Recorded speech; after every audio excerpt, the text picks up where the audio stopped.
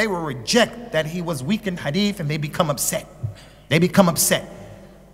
And Imam Abu Dawood, who I mentioned to you, he has a son, and his son is called Abdullah. He has one of the best books, if not the best book, concerning the science of the Quran. It's called Kitab al-Musahif. Everything we need to know about the Mus'haf. If the Mus'haf starts breaking up and tearing, what should you do with it? He'll tell you, bring the dalil for that. Can you sell the Mus'haf? He'll bring the dalil for that. Can you take the Mus'haf and make a ta'weez with it? He'll bring everything. Can you take the Mus'haf and lay it on the ground in front of you and read it in front of you on the ground? Can you take the Mus'haf and put spit on your hand and turn the pages?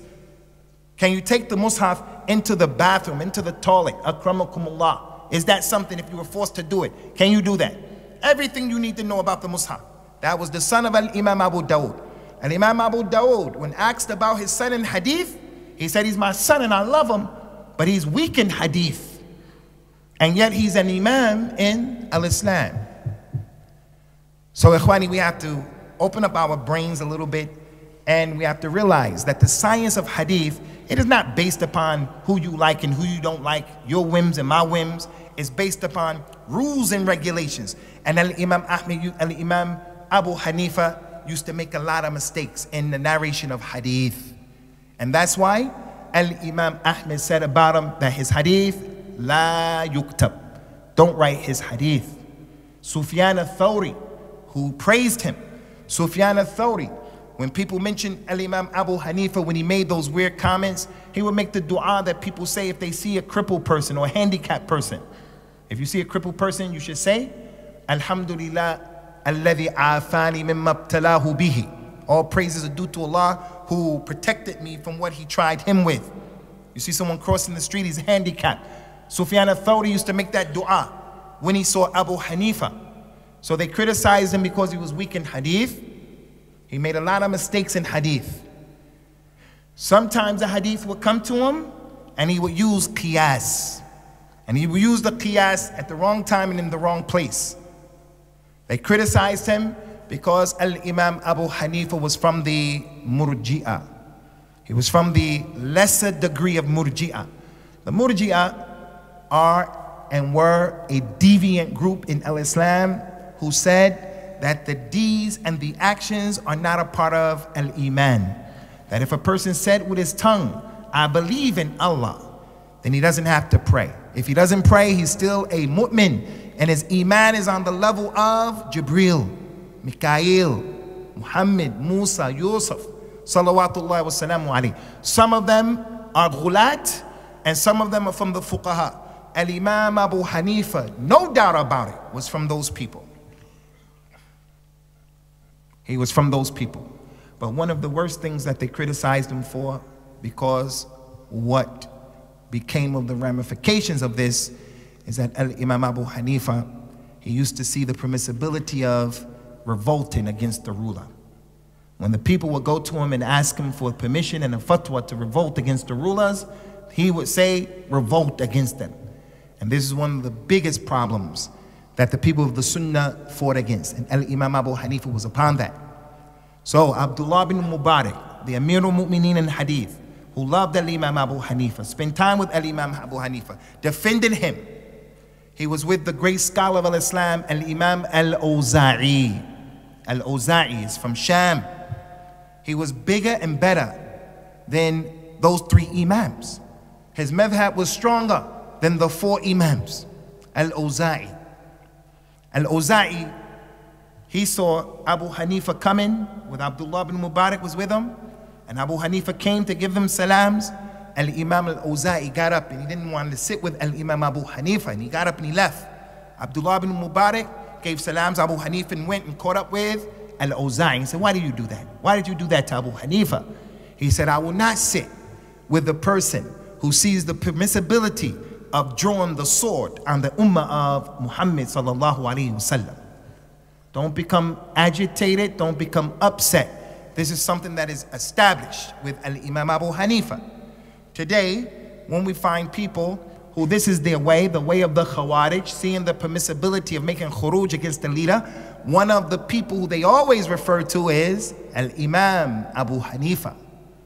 They refer to Aisha. They refer to Zubair. They refer to Talha, radiyallahu anhu. As it relates to the companions, when they fought against Ali ibn Abi Talib and they didn't give him the bay'ah, those companions were ulama and they're mujtahidun, and Allah Azza wa Jal said in the Quran, radiyallahu anhum. So whatever they did, they committed zina, they murdered someone unjustly, they stole something, whatever happened, Allah forgave them for all of their sins, and they're in Jannah. Everyone after them is going to be held to account. So anyone who goes against the Quran and the Sunnah, anyone, whoever he is, we don't take that individual as a dalil. So Imam Abu Hanifa rahimahullah ta'ala, he saw the permissibility of making khuruj, and he used to give fatwas in that regard. For that reason, Khwani, Al-Imam Shu'bah ibn al-Hujjaj, he was the first scholar in Iraq, in Basra, to start really paying attention to the chain of narration, the way it became known. So he was a contemporary of Abu Hanifa. He used to curse Abu Hanifa.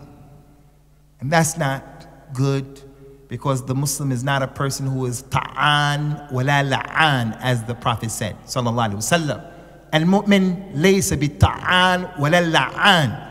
The Muslim is not the one who says, your mother is this, your father is that. Your tribe, the people you come from, you work for us. The Muslim shouldn't talk about people like that. Nor is he la'an. He says to the people, la'natullah on you, la'natullah on him, la'natullah on him. So Al-Imam Shu'bah ibn al-Hajjaj, he used to curse Al-Imam Abu Hanifa rahimahullah ta'ala. Al-Imam Abdul Rahman ibn Mahdi, one of the 10 Amirul Mu'mineen in Hadith, Abdul Rahman ibn Mahdi, he said about Al-Imam Abu Hanifa, بينه وبين الحق hijab. Between Abu Hanifa and between the truth, there is a hijab, meaning he didn't see the truth. He was usually wrong. And again, that wasn't true. And Imam Abu Hanifa was right a lot of the times, but because of the way he used to make qiyas and things like that, he made a lot of mistakes that he was criticized for. So don't think that I'm here criticizing him. There are books by scholars that were written that they specifically criticized Al-Imam Abu Hanifa. But it takes the ulama of al-Islam to pull that out. Like what book? Like the book that's in most of your homes. Sahih Bukhari is a book that criticizes Al-Imam Abu Hanifa. But how does he criticize Al-Imam Abu Hanifa? Does he criticize him the way the people criticize one another today? Based upon desires, based upon calling names, based upon changing the names of their children around. He has a child, and his child's name is Khadija.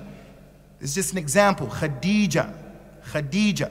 Someone comes and changes the man's kunya around, and instead of calling him by the name, the father of Khadija, he'll change his daughter's name around and says the father of Kadhiba or something like that. That's not how the scholars were before. Scholars of today, Al-Imam Abdul Muhsin Al-Abbad, when he wrote the book Rifqan Ahl Sunnah bi Ahl Sunnah, in which he was telling the Salafi people, stop fighting each other and take it easy. Stop being like this with one another. He didn't call people's names out. He just brought dalil, Quran, Sunnah, this is what the Salaf said, and so forth, so on. Al-Imam al-Bukhari, he criticized Al-Imam Abu Hanifa in his Sahih in the way he made the tabweeb in the babs, the way he brought the babs. Everyone knows that the fiqh of Al-Imam al-Bukhari is the way he brought his babs. We don't have time to deal with that, but books have been written in this regard. The fiqh of Al-Imam al-Bukhari from the chapter headings. So many of the chapter headings he would put there in refutation of Al-Imam Abu Hanifa and his madhab, rahimahumullahu ta'ala. From those people who mentioned him in negative terms, who made him weak in hadith, Al-Imam al-Bukhari, Al-Imam Muslim, Al-Imam al-Nasa'i, Yahya ibn Ma'in, who used to defend him, as well as Al-Imam al-Awza'i, Ad-Daraqutni, Ibn Adi, Ibn Hibban, and those other scholars that we mentioned, rahimahumullah. So we have the people who talked about him good, and we have the people who talk about him bad, and the middle course is matlu. What's the middle course? The middle course, very simply, brothers and sisters, is that Al-Imam Abu Hanifah is a mu'jiza from the